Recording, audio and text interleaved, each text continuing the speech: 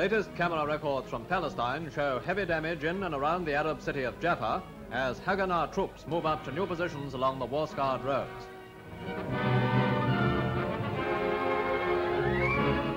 Jaffa itself has become an almost deserted city, most of the 70,000 inhabitants having left when the State of Israel was proclaimed.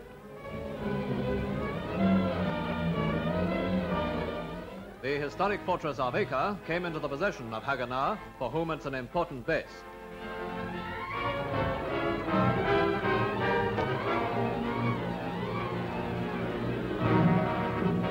Some troops of this force are continuing their training, others go out on patrol, while behind the troubled scene, negotiations for a ceasefire continue from day to day.